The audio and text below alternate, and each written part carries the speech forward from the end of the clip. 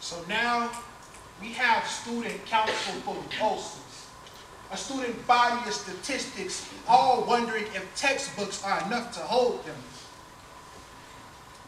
We're just trying to figure out if you realize how easily test scores can break under the weight of rejection letters.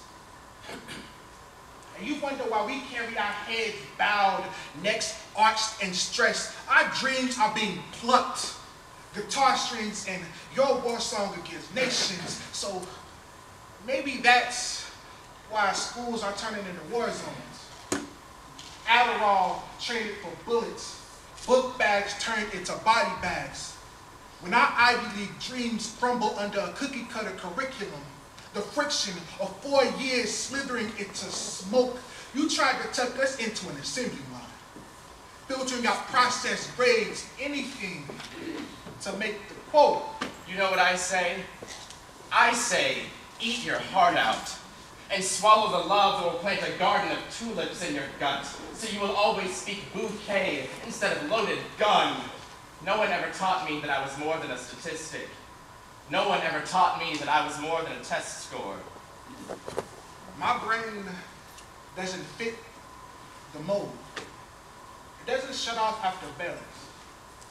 Sometimes, I just really need to write the ants in watercolors. So maybe we all need to remember the days when gold stars hung off of refrigerator magnets, plaques to our success. And remember how we never, ever let them fall. Because we're those phosphorescent comets you hung your hopes on. We're just desperate for sky. Just desperate to fly. The most important lesson you can ever teach is you are beautiful. You are enough.